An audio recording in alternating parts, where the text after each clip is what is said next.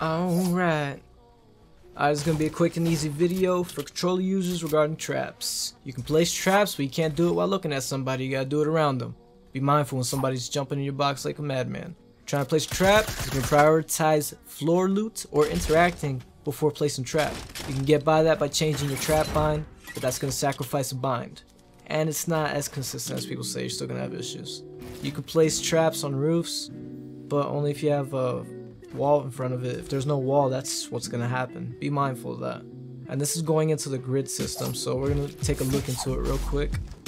2 tiles away, you can place a trap on the wall, and you could also do it on the floor. And depending on how your movement or your location will depend on how the trap is gonna react, and also depending on where your crosshair is placed. So you gotta be mindful of that when you're placing traps. So if you're doing the chronic thing, trying to place a trap, you gotta go into the box to place a trap. Now if there's no wall behind it, you can place a trap right where you're standing. Remember that 2 tile distance thing. And keep note of your crosshair placement, because if you look up, the trap's gonna place up.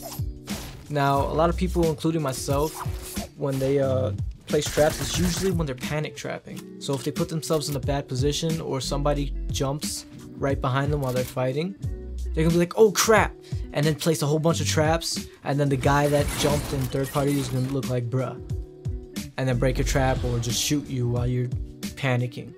So we gotta be mindful of that, especially in regards to box fighting, because when you're box fighting, people are gonna be looking at you, and you're gonna try to place that trap, but they're just gonna stare at you like, yo, what the heck are you doing?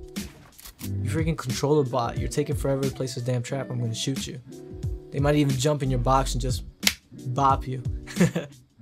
So you just gotta be mindful of where they're standing and or how they're reacting. So if you're gonna do trap plays in the box, don't do it through a window while they're staring at you with their gun. They're gonna shoot you. It's gonna be a free shot. And even if you manage to get that trap off without taking damage, they could easily just sidestep if they're a competent player and just shoot you. So be mindful of that. Don't do dumb edits when they're looking at you, especially if they're on the direction that you're trying to edit. So that's a good play, but if they're on the right side, edit the left side and place a trap. And stay behind cover because they got the right hand peek. If they're on the left side, edit the right side, place a trap.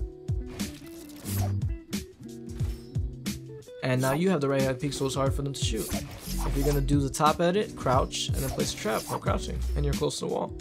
They're still gonna shoot you, but better than nothing, you know. Better than that. Now, another thing I'd like to add is when you have your traps out, you can hold your wall without placing a trap. Just don't accidentally press the trap bind again.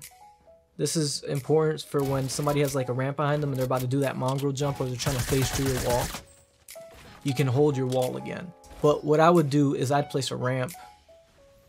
You could also hold the wall and then try placing the floor below, but if they're gonna do that mongrel jump, I'd place a ramp just to block them, and then try to place a trap above, just like this. So I'd block them and then place a trap above, and then they're gonna spray and walk in, and then from here you can do like an edit, and then they'll be all confuzzled and everything. They'll be like, what the heck? Just do a quick edit. So place a trap, quick edit, bam, they get hit, bam, they get hit. But they tend to like phasing through, so what I would do is hold the ramp and go to the side while they're going through. So if they break the ramp, that'll give the trap enough time to phase right through the ramp while you're also protecting yourself. Now, this is something that some people might not know, some people do know, but you can edit while having your trap out. And when you have your trap out already, the trap places instantly, just like that.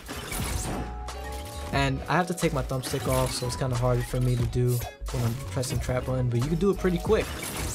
And it's consistent. See how fast that was? Much better than editing and then trying to take out the trap and then placing the trap and hoping the trap is going to go and then trying to reset. Just hold your trap out and then edit with the trap. Now, if you guys have any questions or want any other tip videos, or maybe I'm just completely ignorant about anything I'm saying, let me know. Thank you for watching.